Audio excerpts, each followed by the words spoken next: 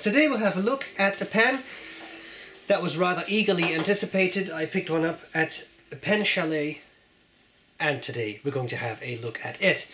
The pen is made by Montegrappa. Comes in this box. Box has a little very dark blue navy-esque cardboard outer sleeve. In there you have the actual box. Cardboard box opens up, you have a little a landing flap right there, and then you have the actual box. In the box is it's nicely lined. You cannot take, oh yes, sorry, you can take this part out, and in there is there was the converter. You get two cartridges which are actually engraved with Montegrappa and silver. There's a little instruction manual. So a nice box, a bed for your pen, as it were. Also special with this pen is the little polishing cloth. Nice that you get that along with the pen, and I'll show you why in a second. Now, it's not just a pen. There is the Mule, the copper Mule, the Montegrappa Mule, and you also get a copper mug, tankard, etc. Because, of course, the Moscow Mule is a cocktail. So you get this little box, and in the box is a tiny recipe for a special cocktail, the Montegrappa Mule. Now, I don't personally drink alcohol, but if you do, you can always try it out and have yourself a special cocktail. Okay, I'm going to cover the parts of the pen. I'll tell you what I like about it, what I don't like about it, and then we'll do a writing sample. Let's start at the very top of the pen. There is the date of birth of Montegrappa as a company, with a little laurel crown. So 1912, and I like that. It's a nice finial. It looks classy. Then we have the clip with the little wheel. Montegrappa does, as does Omas, as does Delta on some pens. It's I hate to say it, it seems a bit of an Italian thing, but it seems a bit of an Italian thing. Then we have the center band here with Montegrappa on it, and here we have the barrel. Now, interesting thing about the material, of course, it is copper. I'll come back to that in 1 second. Here we have the section. The cap screws off. We have a nib, interesting steel nib with interesting pattern. This is a medium nib. I'll come back to that as well. Simple feed, nothing fancy. Section unscrews, and it's a cartridge converter filled pen. It is copper. There is some weight to the copper. It's not ultra heavy like brass, but it definitely has some weight to it.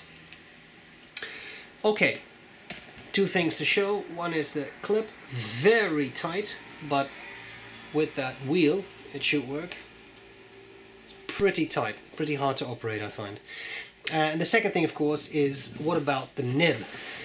I have tried a couple of Montegrappa pens and I find all of them to write very finely. This is a medium nib, but it definitely writes more like a fine than like a medium, I would say. And that's a trend in Montegrappa. I've seen that in all of their pens so far. Is that necessarily a bad thing? Not really. You also know that if you buy a Japanese pen, often you end up with a nib that's one grade finer than a Western nib. This is a Western pen though, and it definitely has a fine-ish nib. I also found the nib to be quite dry. It was definitely not the best performing nib I've ever tried. So you'll see a bit of that in the writing sample. Interesting thing about the material. You use copper, and copper patinas. So when you get the pen, it looks like this. When you use it for a while, it starts to look like this. That's not necessarily a bad thing, that's just a side effect of the material being used. Hence the polishing cloth. So if you have a lot of time in your hands and you always want your pen to look like this, you can polish your pen, have a lot of fun, and you will end up with something shiny. Now I did that on just one bit to show you try and show you the difference. I don't know how well the camera is going to pick that up, but here I have the cap as it looks unpolished, and then that's what it looks like polished. Of course it's very reflective, but that's part of the issue with the material. But you should see the difference here in polished and non-polished. So if you want, you can always restore that sort of shiny finish of the pen if you prefer to do that. In hand, I found the pen to be fairly comfortable. It's not super long, it's not super short, it's a nice, decently sized pen. If you want to, you can post it. It definitely becomes a bit heavier, but you can do that and it feels very robust that way. So I do like that. I've also not had any issues with the section. It's metal, but it's not super slippery. So it's not so much that it's textured, it just feels good in hand. I like it, and this is a pen that I could even use unposted. It shouldn't be much smaller for me for that, but it can be used unposted.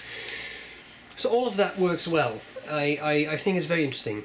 Also, no, let me first say something about things I don't like so much. I'm not a giant fan of these nibs.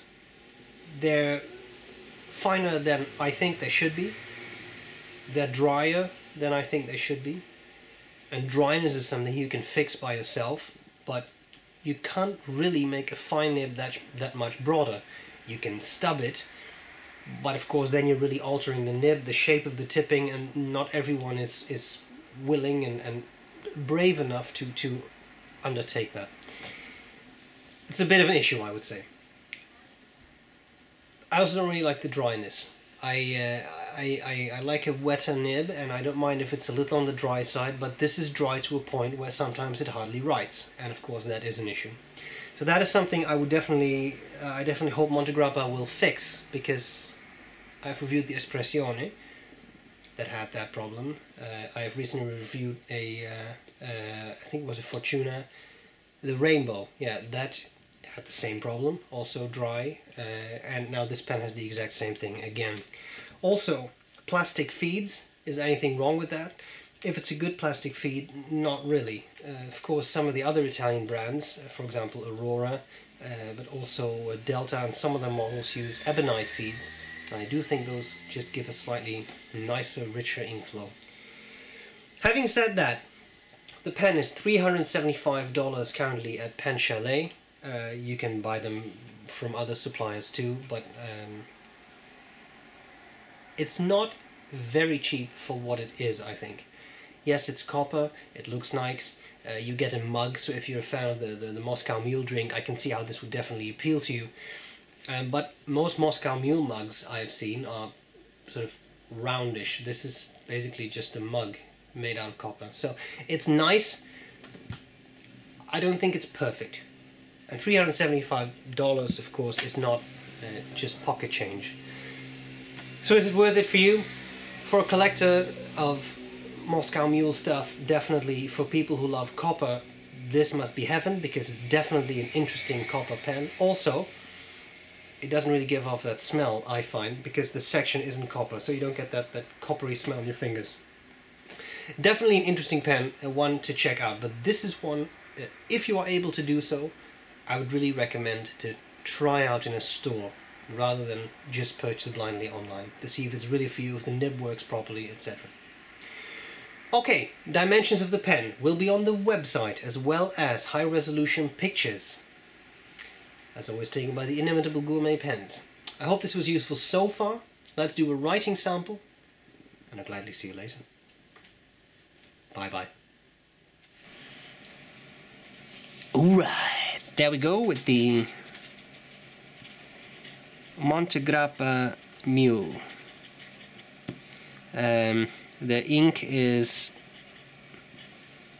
Pelican Royal Blue mixed with something else. Okay, so it doesn't matter. It's not an ink review. It's just a pen review. It's Pelican Royal Blue, and there's a little bit of turquoise in it. The nib is medium. Okay.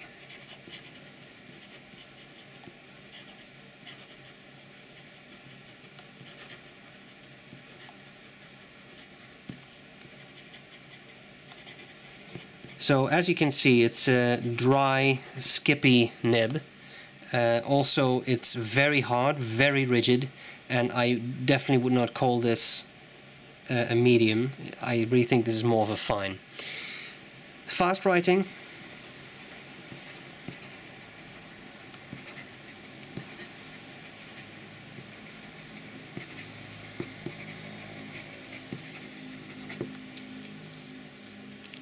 Lot of skips.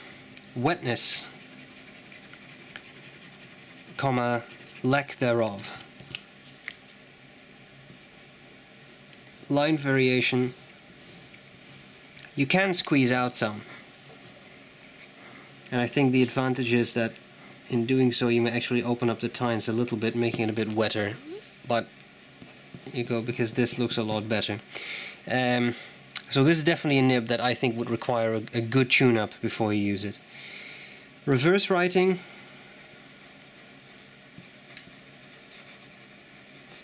You see it's still a bit wet, but then it starts to go dry again. So I can't say I find this the world's greatest nib. Alright. I hope this was useful. And I'll gladly see you later. Bye bye.